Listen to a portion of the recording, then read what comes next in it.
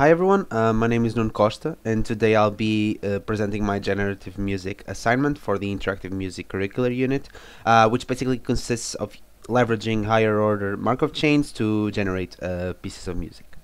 So as an overview of what I'll be showing you today, firstly I'll give some context on this assignment, then I'll talk a bit about what are Markov chains and how they can actually be used to generate music. Then I'll showcase the tool that I developed using the Markov chains principle and the results that I obtained using this tool. So what is actually music generation? Music generation is the process of creating music without direct input from a human composer using different algorithms or artificial intelligence. This generation can be genuine composition, so we could actually be making original work through a variety of processes and algorithms, or we could be tackling style imitation, which basically tackles using data from an already existing composer such as Bach or Mozart and trying to imitate its style and some of its characteristics in its composed music. And that's what I'll be tackling today using a stochastic process that leverages Markov chains. So what are Markov chains? Markov chains is a mathematical model that represents a system that undergoes transitions from one state to another over a given period of time. On the right here you have an example of a Markov chain with two states, and the transitions in between states and the state itself are the probabilities of that transition occurring. And an important property of a Markov chain, also known as the Markov property or memorylessness, assures that the probability of transitioning from one state to another depends solely on the current state. So how can we use this principle to generate music? An easy way to apply this principle is to consider each state as a pitch. So, for example, on the right we have the same system that I've shown before, but the two states are two different pitches. The transitions in between pitches are still a given probability, but now they mean something different. It means that they tend to show how likely it is for a note to follow another. And how can we actually generate music from this? Given a randomly chosen initial state, we can traverse this generated Markov chain and decide, according to the probabilities of the transitioning states, which transition to take, and basically decide what's the next pitch to choose from. And thus we can generate easily a melody from this Markov chain system. An interesting extension of the traditional Markov chains is an order K Markov chain. So this extension basically lets go a bit of the concept of memorylessness, and instead it states that each state will hold memory of up to K previous states. Why is this important? This type of model will allow us to capture longer-term dependencies in the data. So instead of just knowing what's the next note given the state that I'm currently on, we can actually assert what's the next state given some previous notes, so a melodic progression, to actually predict the next one. This will provide better continuity in our temporal data generation, basically, which is music generation in this case, at the cost of an exponential growth of transitions as K increases. So about the tool that I ended up developing for this assignment, it uses higher order Markov chains to actually generate a fixed length stream of notes. And how can we how did I do this process? Firstly, I gathered a dataset, which is basically the orchestra dataset, containing piano pieces of well-known composers such as Bach, Mozart, and Debussy.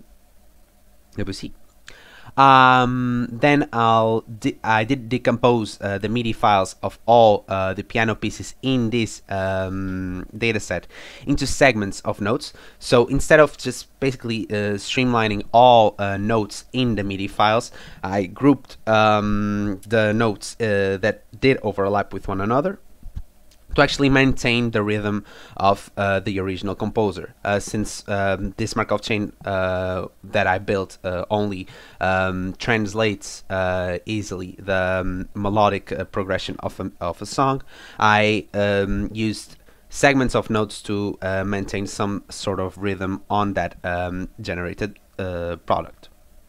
After decomposing these notes into segments of non-overlapping groups of notes, I analyzed these bundled notes to generate all possible states and transitions. So given up to k previous notes on a bundled notes group, I decided what's the most likely next group of notes or bundle of notes to actually generate a cohesive and music progression that actually does have some sort of continuity.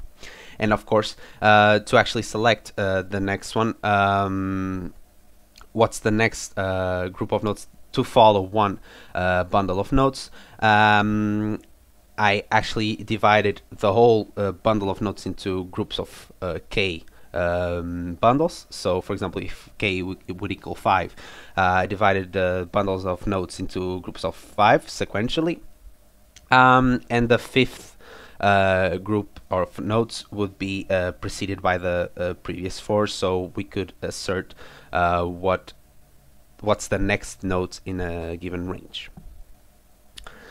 As to actually generate the music itself, firstly we would only need to get a random note from the random note bundle from the whole list of note bundles. And then, given the k previous pitches in the previous bundles, we would select the next bundle and add it to the generated chain. So basically, leveraging the Markov chain that we generated previously, we would then traverse this chain for how long we may decide to generate a chain of bundled notes that then would be exported using this pretty MIDI library, and by selecting a given instrument available in this library, we would export the generated sequence of notes into a MIDI file.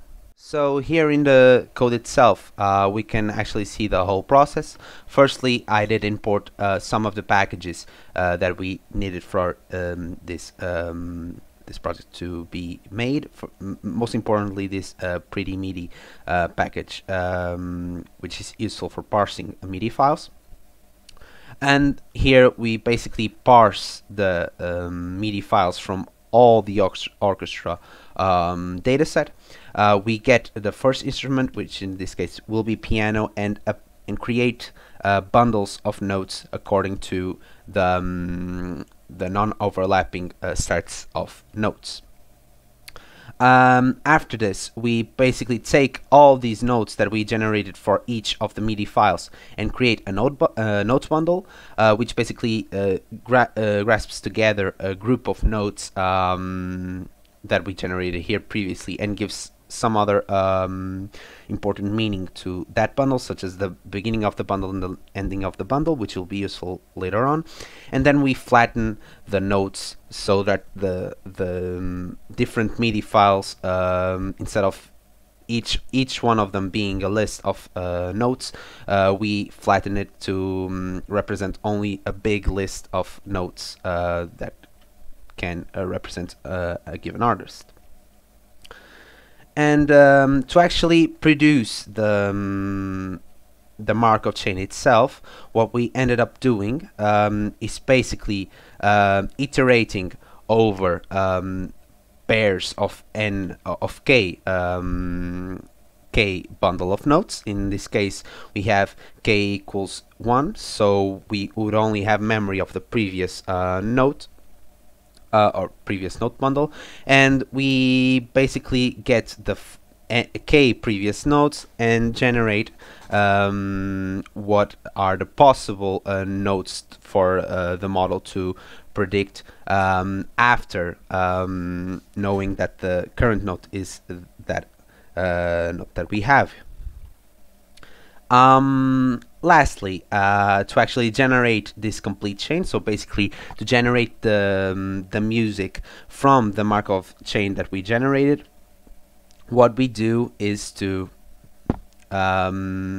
basically get all the possible keys. So if we have 5, for example, k equals 5, if we have 5 possible previous notes, we generate a list of the possible combinations. So basically the previous 5, the previous 4, the previous 3, the previous 2, and the previous note.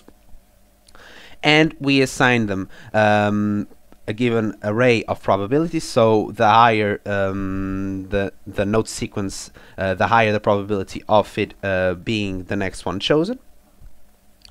And if we actually get a probability on a given random number of greater than 0.5, we end up selecting one of the possible keys from that distribution and selecting a random note in the random notes list to be our next note. If not, what we ended up doing is to select the next note. So basically in the original MIDI file, the next note which follows the note that we currently played.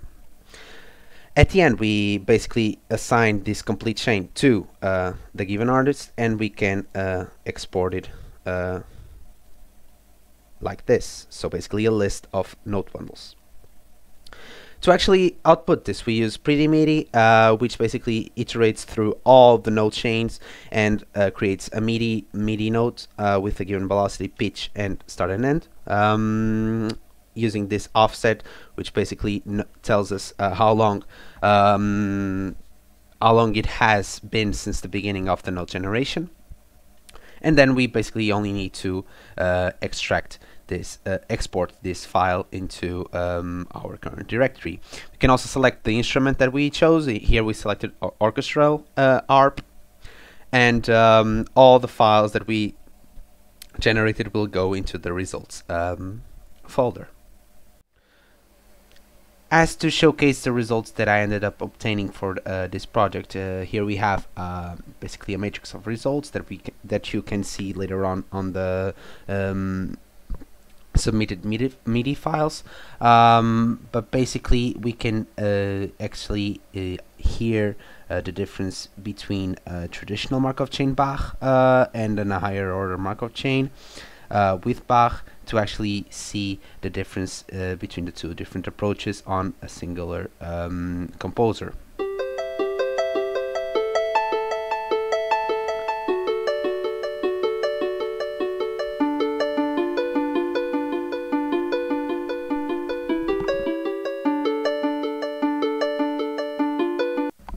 And with an higher order Markov chain.